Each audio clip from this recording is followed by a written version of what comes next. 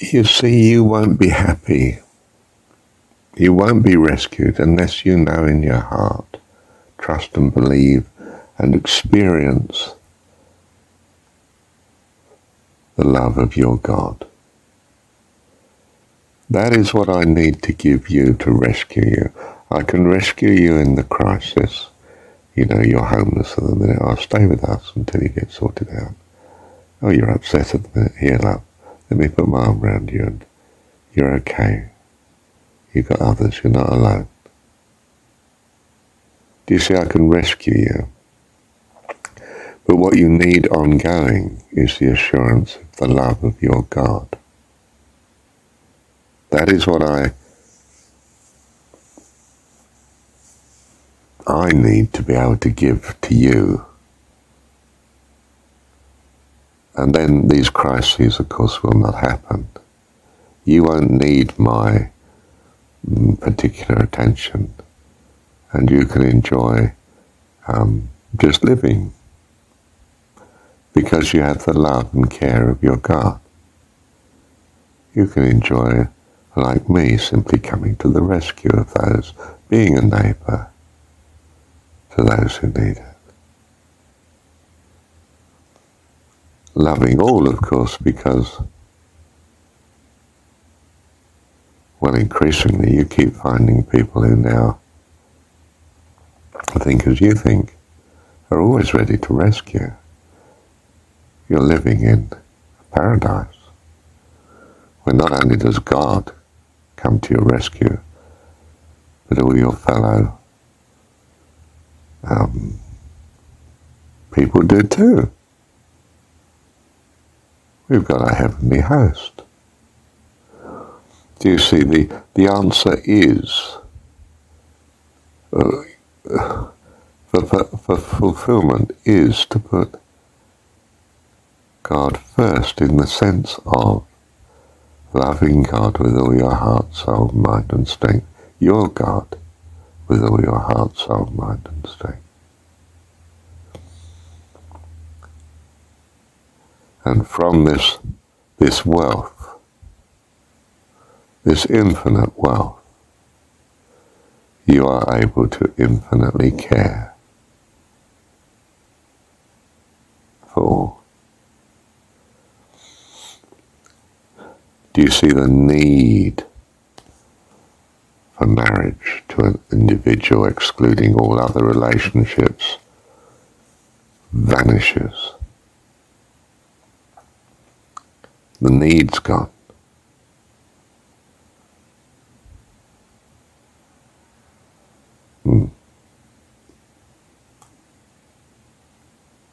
Because you're no longer in that sort of universe that has such a need.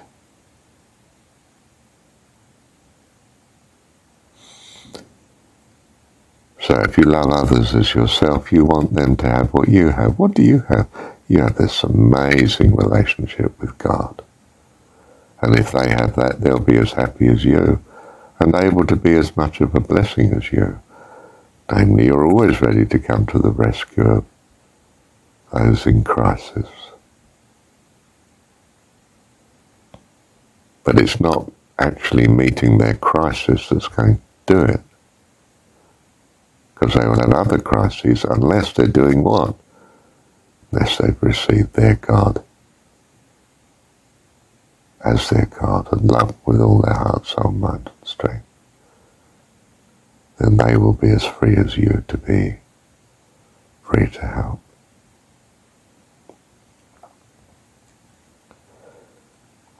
So you help them in crisis because this will enable them to pass the crisis and continue to have the opportunity to come to love their God.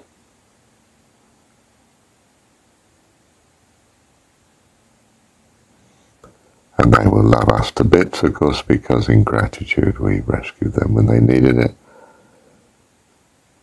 And finally they will choose too to love their God and not have the crises therefore, of course. They become adults like you in the kingdom of heaven. And there'll be many around us, children who have not learnt this yet and are in crisis. And we as a loving parent meets them in the crisis and then lets them go off to play. And when they fall over and hurt themselves, we pick them up, clean them up, give them a meal, give them sleep and rest, and then there's a new day tomorrow. And they go out and play again until they learn, like you have learnt, the first commandment, the first principle, to love their God with all their heart, soul, mind and strength. And they stop falling over. They become adults like us.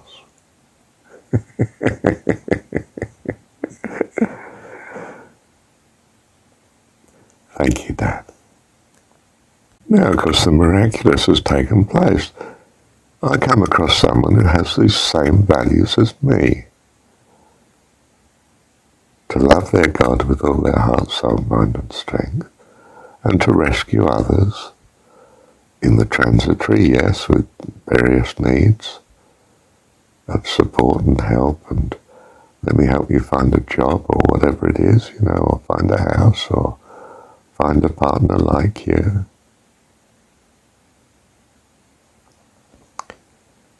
But really, I've now found a partner that has the same goal as me, namely wants you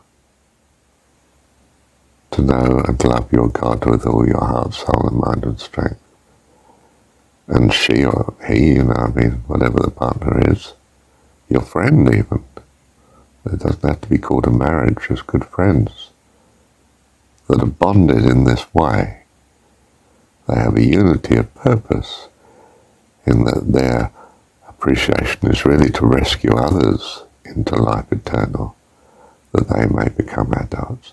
In other words, the two of you are united in wanting all those around you to mature into wonderful adult persons in the kingdom of heaven.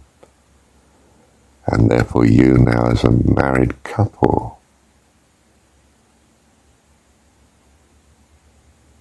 rescue others.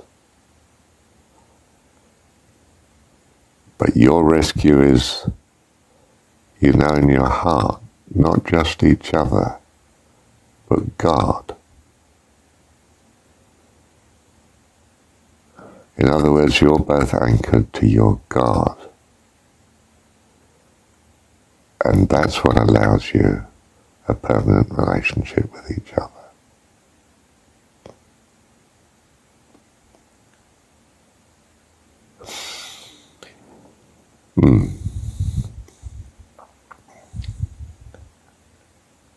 Now, this relationship with each other is very important to you because it's the epitome of what you want for all.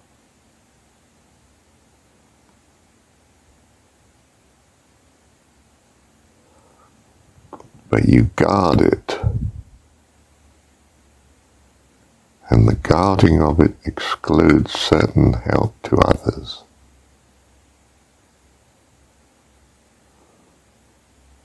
Seems to make limited help, doesn't it?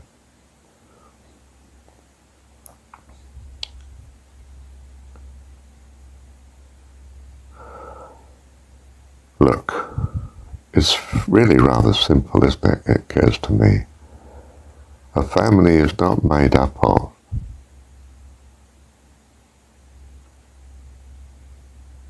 or is it? Relationships between couples.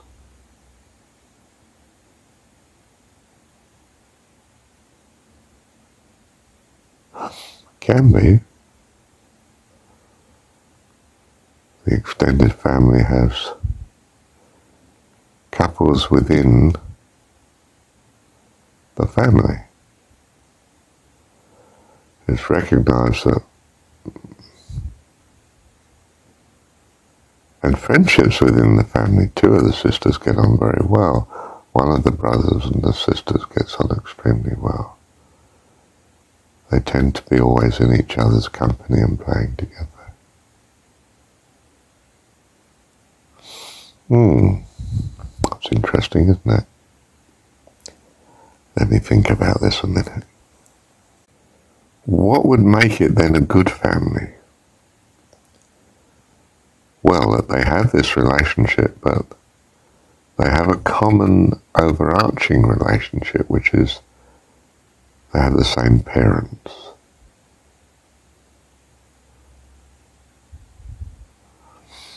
And therefore,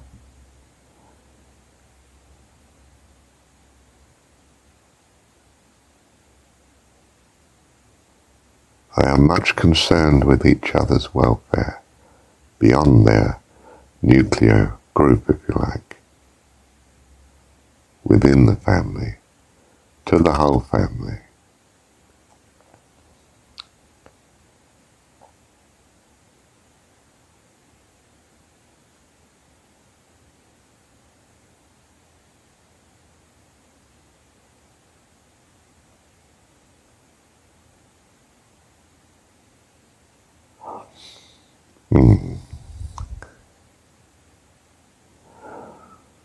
Thank you, Dad.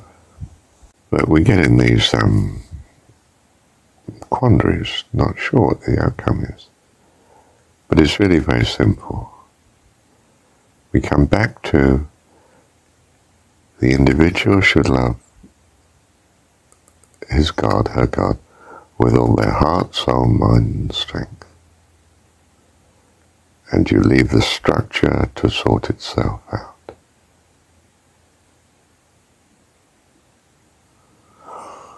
So it's not that I come to you working out my relationship to you. I come to you already sold out to God, if you like. That's who I am. And if that's who you are, then we will relate accordingly.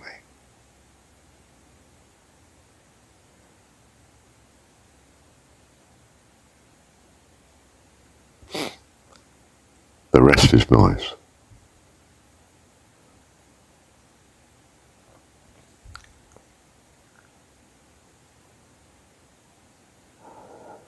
I'll rescue you and all others in the same way.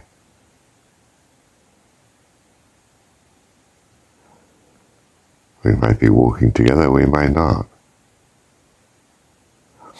I'm not sure about that. I think there'll be this incredible bond of gratitude between us because you have been such a blessing to me.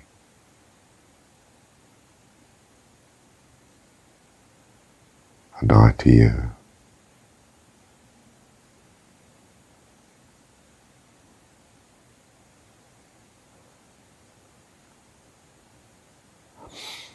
And there'll be other bonds to others who are like-minded.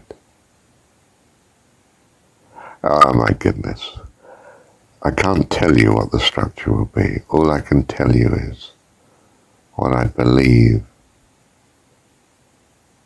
is the right principle, and it's to love God, your God, with all your heart, soul, mind and strength. And then just see what he does with it. But ever return to that you're going to love your God with all your heart, soul, mind and strength.